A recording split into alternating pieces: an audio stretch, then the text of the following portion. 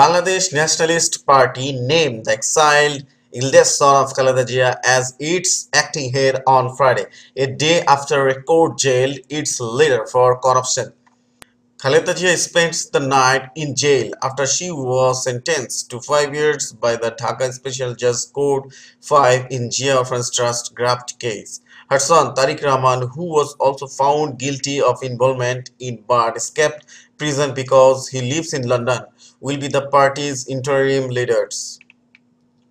He is the new acting chairman in according with the party's constitution, BNP Secretary General Fakhrul Islam Alamgir told AFP. The conviction could prevent Khaleda from running in a general election slated for December, although she is expected to appeal.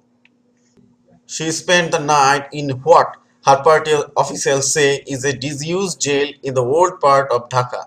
She is in isolation, said Alamgir, adding that her conviction is part of a government blueprint to establish one-party rule.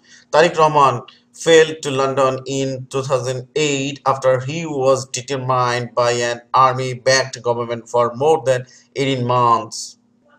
In 2016, he was convicted in absentia and sentenced to 7 years in jail on charges of money laundering.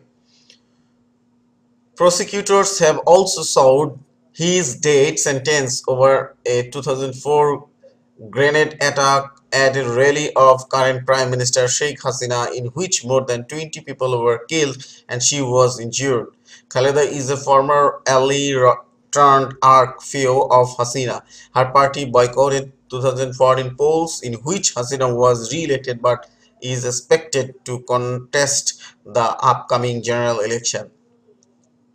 Dear viewers, please hit the subscribe button and also click on bell icon so that you will not miss any of our future videos.